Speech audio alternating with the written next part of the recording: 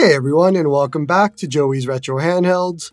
In this video, we're going to be installing NetherSX2, which is a continuation of AetherSX2, a popular PS2 emulator for Android. AetherSX2 is sort of the only option for PS2 emulation on Android, and it was just recently removed from the Play Store, although that version wasn't entirely recommended anyways. NetherSX2 aims to continue where AetherSX2 left off, so it's the natural successor here, and that's what we're going to be installing today. This can get really confusing, so let's go with a good old picture to help you out. First, there's AetherSX2 version 3668, and this was the last known good version before the developer added advertisements into it. AetherSX2 version 4248 was the next and last version. This was the one that was on the Play Store, it had ads, and it also broke front-end functionality, so it won't work with Daigisho and others. But then NetherSX2 came along and it has two versions that matches both of these. There's NetherSX2 Classic, which is basically just version 3668 with some changes, and then there's NetherSX2 Current, which is a continuation of 4248, with small fixes and other additions as well. And again, there's the removal of ads, and it does work with front end, so they fixed a few things. But here's the thing, there is no one good version out of all four of these versions for every situation. There's even differences between 3668 and NetherSX2 Classic. It's all game dependent, and that's where things get a bit frustrating because on top of all of that, you can't install all four of these and just swap between them. You have to choose one, and even I don't have the right answer for that. My gut feeling and what I'll be doing is just going with NetherSX2 Current, and whatever works, works. But personally, I've only ever used and installed AetherSX2 3668, and that's been my choice forever.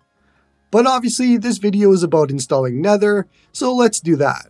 First and foremost, if you currently don't have AetherSX2 installed on your device at all, and you never did, you can skip this next section to the next timestamp, as I'm going to go over how to back up data for those that do.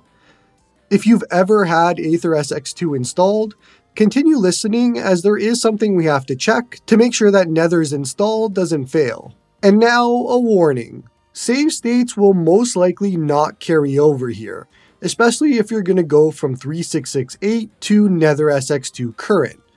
I didn't test 3668 to NetherSX2 Classic, but it could be the same. Meaning, make sure that you do actual in-game saves for the games that you care about to avoid losing any of your progress. Don't say I didn't warn you. Open AetherSX2 and then head to the settings top left, and then transfer data, and you want to click export. This is going to export all of your AetherSX2 data. We have to choose a folder, and the easiest is just to make a folder called AetherSX2 in your downloads folder.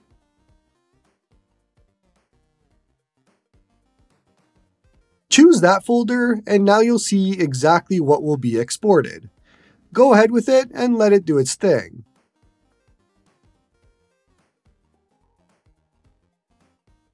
So we now have all of our AetherSX2 data ready to import into NetherSX2 when we get there.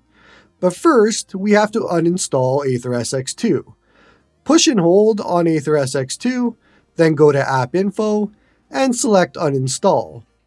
You could also go to the Android Settings App section to uninstall that way if you have a different front end that you're using. Make sure to not select the checkbox, we don't want to keep any data. With AetherSX2 gone, let's triple check that there's no traces left still. And this is the part applicable to people who had AetherSX2 installed previously. You're going to need Solid Explorer File Manager, so head to the Play Store and install it. Head to Internal Storage, Android, Data, and scroll all the way down and make sure that there's no folder starting with xyz.aethersx2. If there is, delete that folder, and you might have to grant permissions to do so, but all you need to do is delete that folder. We now have a clean slate for you to install NetherSX2, and you also have to decide which version. At this point, just go ahead with NetherSX2 Current. That would be the best bet, although once again, there really is no right answer. I'm still going to show NetherSX2 Classic for those that want it, so let's start there first. And we're going to start with the Android method first, so the one that you don't need a PC for. And then I'll show you the Windows method after, so you have both options available to you.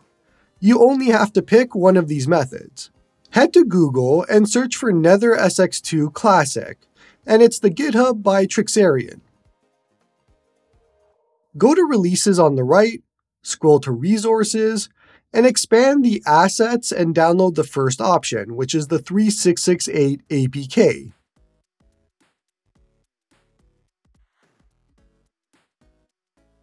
Then scroll up and download the xdelta file from the other post. Head to the Play Store and install Unipatcher, then open it.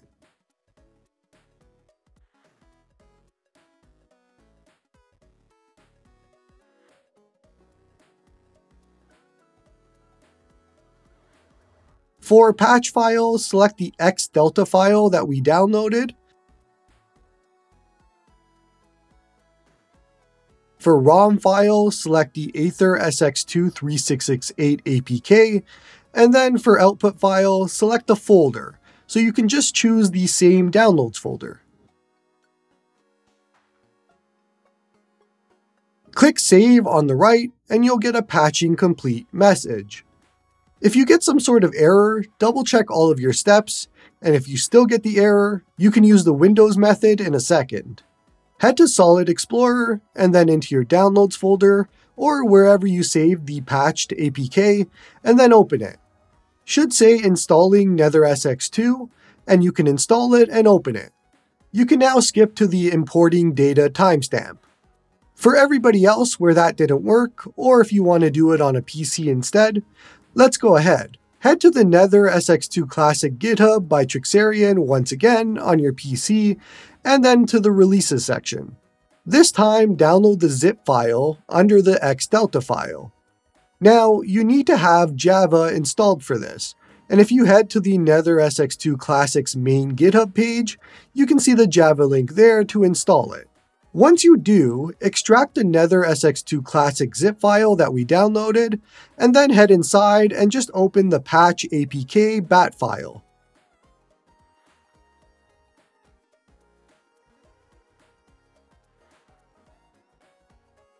Let it do its thing, and you'll now see a file that ends in mod patched APK. That's the NetherSX2 APK. We're all set. Connect your device to your PC and then move that file over onto your device, and you could just put it in your Downloads folder again, and then install it. And you can now move to the Importing Data timestamp. Alright, so for people that want to install NetherSX2 Current, let's go ahead. And it's very much the same steps. Let's start with the Android steps first, and then we'll do Windows. And once again, you only have to do one of these methods. Head to Google and then search for NetherSX2 patch, and select the Trixarian GitHub. Head to Releases, and you want to download the NetherSX2 xdelta file, and it's in the first post.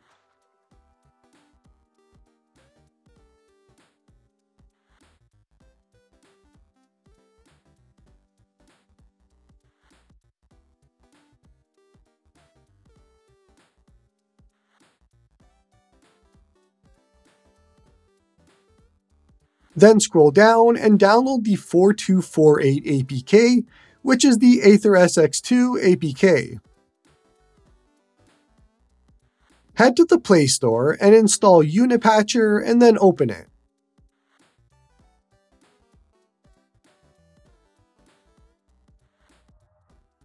For patch files, select the xdelta file that we downloaded.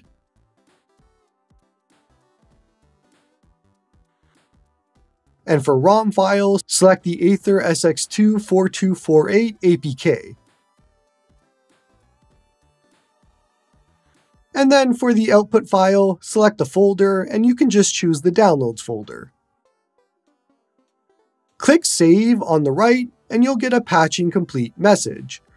If you get some sort of error, double check all of your steps, and if you still get the error, you can use the Windows method in a second.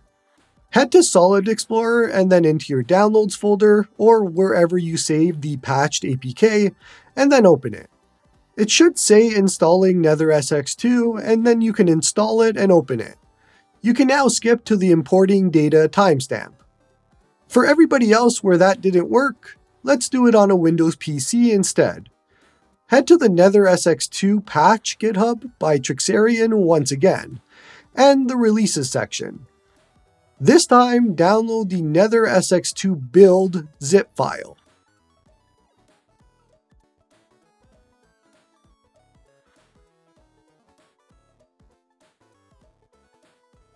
Now, you do need to have Java installed for this, so if you don't have Java, head to the NetherSX2 patch main GitHub page, and you can see the Java link there to install it. Once you do, extract the NetherSX2 builder zip file that we downloaded, and then head inside and just open the build NetherSX2 bat file.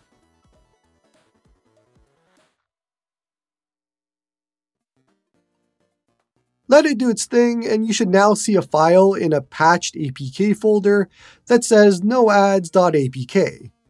That's the NetherSX2 APK, so we're all set. Connect your device to your PC and move that file onto your device and then install it. You can now move to the importing data timestamp. If you have no existing data to import, then you're all done. I'll share a guide in the description to help you set up NetherSX2, and off you go. Even for users that are importing data, you will need to reconfigure some things, so it's good to check out that guide to make sure you haven't forgotten anything.